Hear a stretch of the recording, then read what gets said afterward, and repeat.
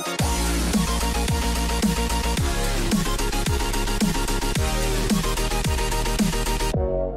guys, we are here for our weekly grind video. Yes, I actually ended up having the time to go and create it for you. I don't know the actual time that this is going to go up, but it should be going up on Wednesday. So for those of you who are new here, this is a video where I just go over all of the events and all of the summon events that are currently available on both the Global and JP side. I start with Global, then I move over to JP. So, without further ado, this is, well, essentially this is a news reading for most of you. So if you read the news, this might not be too helpful for you. But without further ado, let's go ahead and jump into it. This is going to be a little bit quicker because I have to go soon. First off, Dragon Ball GT Baby Saga Finale runs until Monday 11th, or December 11th, 2017. So this just got released actually a couple days ago, so we have a while to do this. I definitely recommend grinding it out. There's some cool units here. The Dokkan Awaken version of this Gohan and this Trunks are kind of awesome for specific teams, for free-to-play teams. Also grind out these Satans from Stage 5, the Almighty Super Saiyan 4. You go ahead and grab those medals if you want to from this event to actually make some purchases from the Baba Shop. They're also available on another event, which I will be covering, so just know that the best place to farm them is Stage 5, and the only reason why it's good to farm them from Stage 5 is if the other event is not available. Stage 6 drops the baby medals, the baby Vegeta medals, and then you have the Gohan, Trunks, or Gohan, Goten, and Trunks medals if you want to grind them. Honestly, this event kind of stinks. I wouldn't recommend grinding out for like these Hercule medals and stuff like that, and these Chi-Chis, but you know, they're cool items. Overall, pretty decent units, and if you want to Dokkan Awaken this baby, he's really cool on a free-to-play team, especially up against the Frieza event.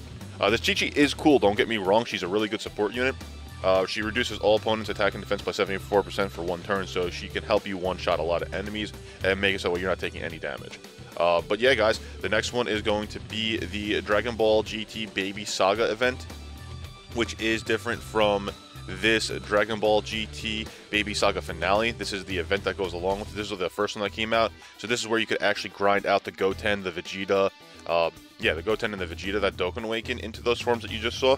So those are all there. Stage 3 is Gohan medals, Stage 4 is Goten medals, Stage 5 is the Baby Vegeta medals, Stage 6 is Trunks medals, Stage 7 is Vegeta medals, Stage 9 and 10 are going to be Hercule medals, or badges that you use to trade in at the Baba Shop. Stage 10 is going to be the best yield for you, plus you also will get a Hercule statue, so it's definitely really good because you get a lot of Zenny. This is the best stage to get both good items and Hercule statues, so I definitely recommend that.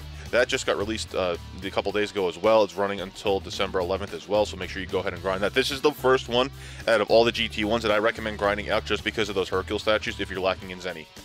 Next one, Goku and his friends are back. I know you are all aware of it. I did a couple of team building guides on it. I actually have one coming out today. That is a full playthrough of all 4 levels. So if you want to see that, that's going to be released later on tonight. It ends Sunday, December 3rd at 10 p.m. PST. It's a cool event. Go ahead, grind out the Tarbles. I definitely recommend grinding out the Trunks to get him to Super Attack 10, get some of the dupe paths unlocked. Some people have been filling in all this dupe system. I don't know why. I don't think it's worth it. But he's a cool unit. He gets attack and defense, I believe, plus 40%. He's cool on a Fusion's team. He is technically a Fusion's leader, Fusion category leader. Really not that great for it, but he is. You also get some cool training items if he doesn't drop, and he feeds into the agility and the strength base form Gotenks. Tarball's cool also. He's an orb changer, so he's definitely worth it. Stage 1 gives you these radishes, small and large. The large ones are going to be on little question marks, so I recommend going and grinding at least some of them. At least getting the Elder Kais with the large radishes if you're lacking Elder Kais, especially if you're free to play. Definitely worth it, and yeah, that's about it for this team, or this event. Really good event. I definitely recommend grinding it out. It's not a grind fest, especially if you have a lot of fusion characters. It makes it a lot easier. Like, you'll be able to get all the Tarbles in probably about 5 runs. Okay, the next one is the Dragon Ball GT Black Star Dragon, the Black Star Dragon Ball Saga event. So this is cool. This is a decent one. You can grind out these Gokus and Dokkan Awaken him into this Super Saiyan Goku and feed him into the other Super Saiyan GT Gokus. Not really like worth it in my opinion, but you can do it if you want to because none of them are really that great. You also have the General Rildo that can Dokkan Awaken. He's really cool on a free-to-play strength team. It's similar to the other Dragon Ball GT events where you get these Metal Apples. Metal Apples, best one to farm on is going to be Stage 7, Enigmatic, Planet M2. You get the most drops there. But if you're trying to go for the different cards for Dokkan Awakening, Rildo's going to be on Stage 9. Goku's going to be on Stage 2. You also have the Trunks medals that are required for Dokkan Awakenings on Stage 3, the Pan medals, which are on Stage 6. These Pan medals are also what Dokkan Awaken some of the fusion characters, like Bulla, I believe it is, or Bullpan. So you can go ahead and grind those out as well if you want to grind them for that event, if you didn't grind it during the Fusions event. Stage 8 is the Black Star Dragonball Saga. Looks like it's the, whatever, I forgot the name of all those different, the 4 different robots that combine into one robot to fight up against Goku, but that's where you get those medals from. And then you get the, I forgot his name. This is the guy, so one of the scientists from GT that helped do all the robots in the planet. Yeah, that's where you get his medal, Stage 10. That was so bad. Anyway, so that's awesome. That, again, that's going to be running, that just got released recently as well. On the 13th, it's going to run till the 7th, so I recommend at least grinding out some of those apples to get some of those Elder Kais while you can. Dragon Ball Fusions event runs until the 27th, so go ahead and grind that out if you want to do so. The one thing I will say is to definitely grind out the Barlot medals, because the Barlot medals are the only time you can get those medals is from here. Is from this event specifically. I just recommend doing it because if the banner comes, usually when the banner comes out, the event comes out, but it's just something that's good to know to make sure you have. Outside of that, definitely get the Tekka and the Pinnock. Those two are very, very decent units for a free-to-play team, so it might be worth you grinding them out. Cool characters, you can get them to Super Attack 10 really easily. You can get their Dupes unlocked, their SSRs. Next one is going to be the Rising Dragon Carnival event. I already told you guys it's not worth running or using your stones on. It's essentially 15 stones for 5 pulls, and it comes out to 30 stone discount summons. It's not worth it, in my opinion. It runs until 11:23, so it ends tonight, tomorrow night. Do not summon on it, guys. If you already have, that's fine. I know a lot of you have pulled LRs, and you've told me you've pulled LRs. I'm going to tell you, I don't think it's worth it. Unless you're like re-rolling your accounts to get the LRs, it's the only time it's probably going to be worth it for you. Outside of that, I don't recommend doing it. Save your stones for the Gogeta Janemba banner. And now we're moving on to the summons. A global World Tournament exclusive summons run until November 29th, 2017. Go in there and do that. You have all these Dokkan Awakenings that are available as well. Really cool. Same thing with the Dragon Ball Saga ones. They run for a while. You have some time to do it if you haven't already done so. Me, personally, I am saving my tickets for when they release the new SSRs. I believe they're trying to get the global side caught up with the JP side. They already released some cards into the summon pool that weren't obtainable via the World Tournament, just so that way we can get caught up with the JP World Tournaments. I believe they were like one card behind, which is the Trunks. Once they add the Trunks in there, assuming the LR that they're going to be adding to the local reward is a grindable one and not a summonable one, I'll be using the tickets on this. But that's cool. So that runs until the 29th. You guys have about 7 days left for that. Category System Launch Celebration Summon runs until the 27th. Again, I don't recommend doing it, but if you don't have any of those characters, I would wait until Gogeta Janemba if you don't have either of them, because the Omega and the Super Saiyan 4 Gogeta should be on that banner, and if they are and you don't have enough cards, then go ahead and do this. I would say wait until that banner releases and see which one you get before you summon on this one. But yeah, there's some good cards. I already did a full review of that. Go ahead, check the channel for that. I did a full Category System Launch Celebration Summon Event Overview, or Summon Guide. Next one is going to be the Crossover Summon Event Live. Monday, 11/27 is when it ends. So that again will end the same day as the Category System launch.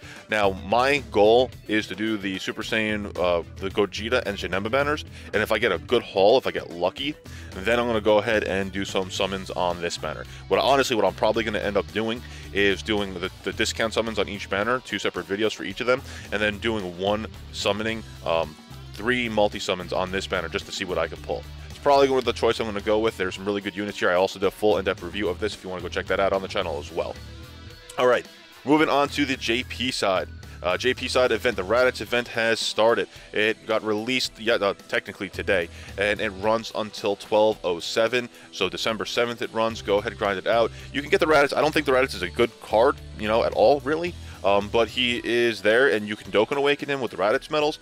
I don't know enough about the event. It's a really short one. I might just do a playthrough for you guys because I've been trying to do more gameplay since I know I'm mostly a news channel. You get a whole bunch of agility training items, it looks like, on Stage 3.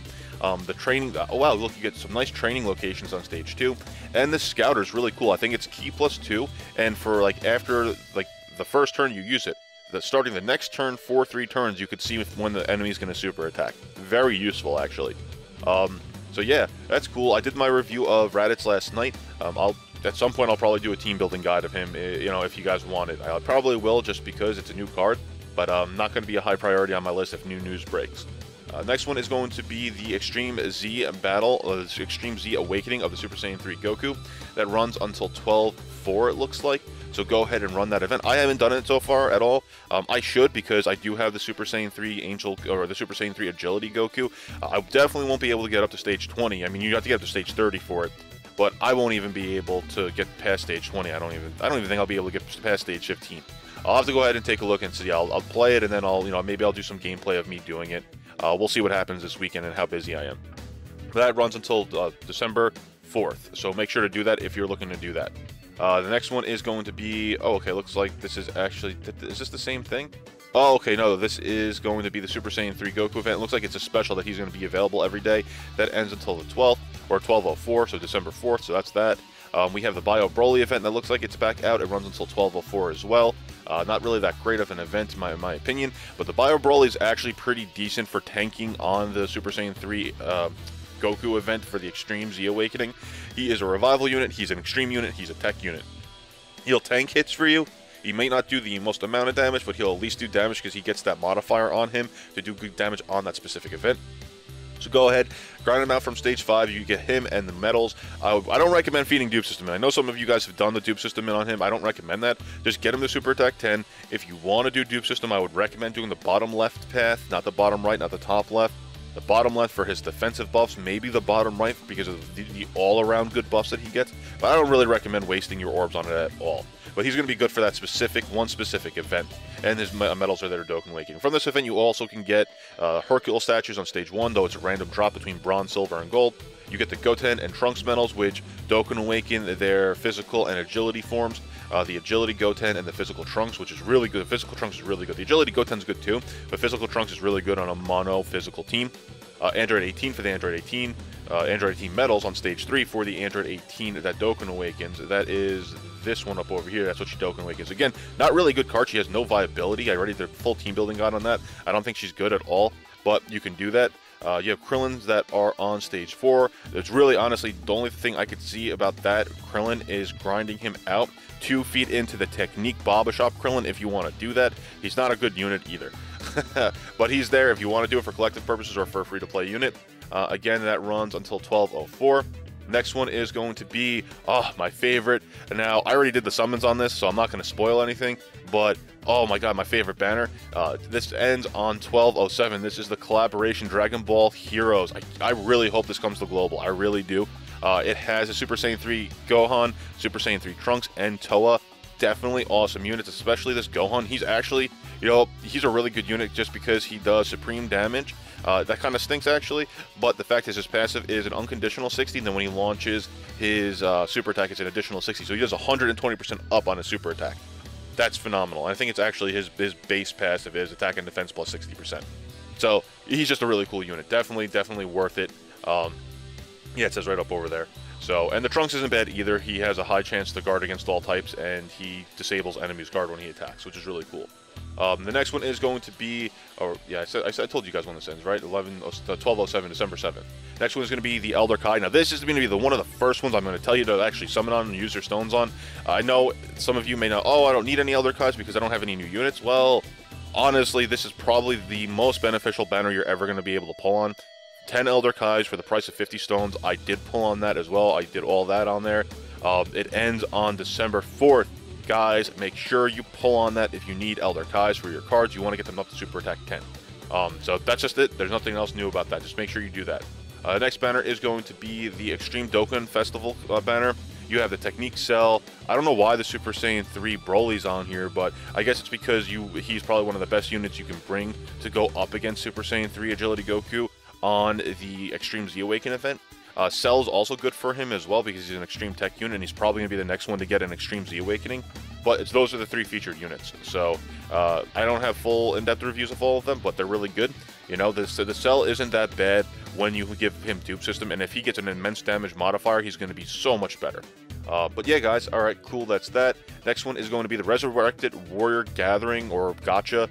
So this runs until 12/04. Nothing I'm going to really tell you to recommend pulling on.